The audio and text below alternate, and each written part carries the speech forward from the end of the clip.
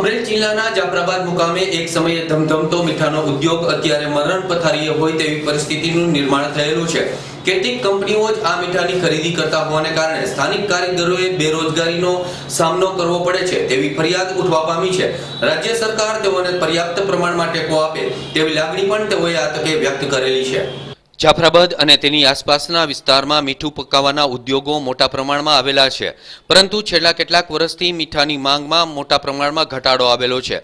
કારણ કે જે વહીવટી રીતે જોવા જઈએ તો એ પ્રકારનું જે મીઠું કે જે ઇન્ડસ્ટ્રીમાં ઉપયોગમાં આવતું હોય તેના માટેની માંગ ધીમે ધીમે કરતાં ઘટી રહી છે। તેને પરિણામે મીઠા ઉદ્યોગ અત્યારે પડી ભાંગવાની તૈયારીમાં છે। માત્ર ખાવાલાયક અને કેટલીક કંપનીઓ જ આ મીઠાની માંગ ઊભી કરી રહેલી છે, જેને પરિણામે મોનોપોલીનો ધંધો હોવાને કારણે આ બિઝનેસની અંદર અત્યારે કંપનીઓની મનમાની ચાલી રહેલી છે। તેને પરિણામે સ્થાનિક કક્ષાના કારીગરોએ માંડ પોતાના રોટલા નીકળે તેટલી જ રોજગારી તેમાંથી પ્રાપ્ત થતી હોવાની ફરિયાદ પણ કરેલી છે। જ્યારે અમારા મીડિયાકર્મી જાફરાબાદ મુકામે આ મીઠા ઉદ્યોગ અને તેના અગરની મુલાકાત લેવા ગયા ત્યારે લગભગ બધા જ કારીગરો નિરાશ વદને જણાવી રહેલા હતા, જે દર્શાવે છે કે મીઠા ઉદ્યોગ પડી ભાંગવાની અંતિમ તૈયારી કરી ચૂકેલો છે। જો રાજ્ય સરકાર દ્વારા તેમને પર્યાપ્ત પ્રમાણમાં પીઠબળ પૂરું પાડવામાં આવે અને તેમના મીઠાની લેવાલી વધુ પ્રમાણમાં કરવામાં આવે તો જ આ ઉદ્યોગ આગામી સમયમાં જીવતો રહેશે તે સ્પષ્ટ છે।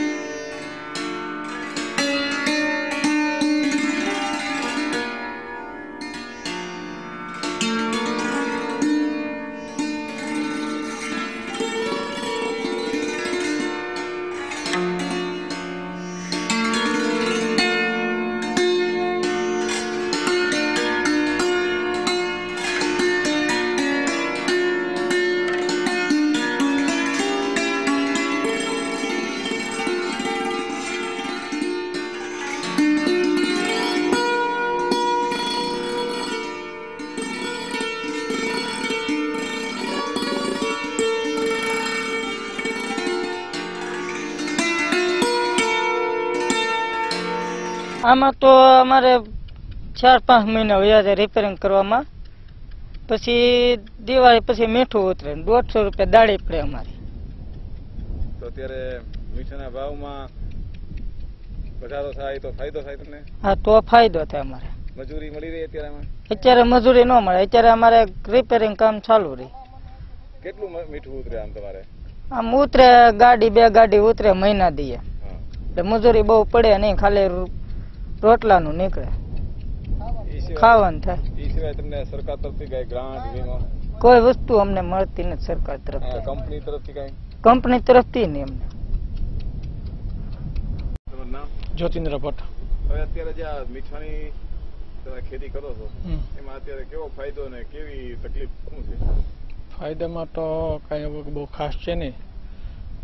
અત્યારે અમે પ્રોડક્શન કરીએ છીએ અને માલ પણ તૈયાર થાય છે, પણ અહીંયા આટલા બધા સોર્સ પડખે હોવા છતાં પણ અહીંયા નજીકમાં કોઈ પણ એવી ઇન્ડસ્ટ્રી સોર્ટની કોઈ ડિમાન્ડ નથી। ફક્ત Gujarat heavy chemicals limited Sutrapada અને ઇન્ડિયન રેવન વેરાવળ એ બે ઉપર જ અમારો આખો ઇન્ડસ્ટ્રીનો જો સોર્ટ પ્રોડક્શન થાય છે એની ઉપર નભે છે, અને એને હિસાબે થઈને મોનોપોલી એનું ચલાવે છે કે બીજું તો કોઈ લેવલ છે નહીં।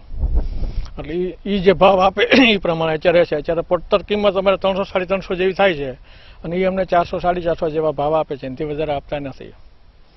આની પ્રોસેસ કઈ રીતના હોય મીઠાની? આની પ્રોસેસમાં અમારે અત્યારે વીડા છે અને ખાડીનું પાણીથી અમે ભેગું કરીએ છીએ અને પછી એને તળાવની અંદર સર્કલમાં પાણી ફેરવીએ છીએ 6 થી 7 ડિગ્રીના કુવામાંથી પાછી 24 ડિગ્રી જ્યારે મીઠું એની ડેન્સિટી આવે એટલે અમે પછી પાકલ પાણીના ક્યારા મહિને છોડીએ છીએ અને 2 મહિને કે 1.5 મહિને એનો ઉતારો આવે. અત્યારે મજૂર મળી રહે? મજૂર તો અત્યારે મળવા અવેલેબલ નથી, કેમ કે પડખે જ L&T રાસેરિયમ turbo limited, Aditya Birla group, Pipavav power project, Gujarat Pipavav port limited, એટલી બધી મોટી મોટી કંપનીઓ આવી છે એટલે લેબરની પ્રોબ્લેમ હોવાથી લેબર કોઈ અવેલેબલ નથી એટલે ના છૂટકે અમે મશીનરીથી હવે